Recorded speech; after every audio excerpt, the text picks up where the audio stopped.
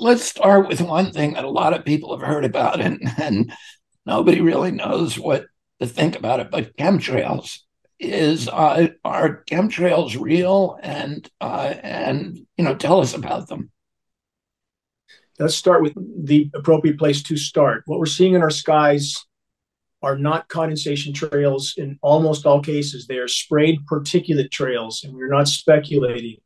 We have up close film footage of military tankers and commercial, nozzles visible, turning on and off. Geoengineeringwatch.org, as a part of the film The Dimming, at great effort and expense, we acquired a National Oceanic and Atmospheric Administration flying lab, put top scientists in it, took samples at altitude behind heavy aircraft. We sampled what they were emitting. The sample was processed at one of the top testing institutions in the world. We found exactly what we knew we would find: climate engineering elements, starting with aluminum, which is named in one of the most significant climate engineering patents.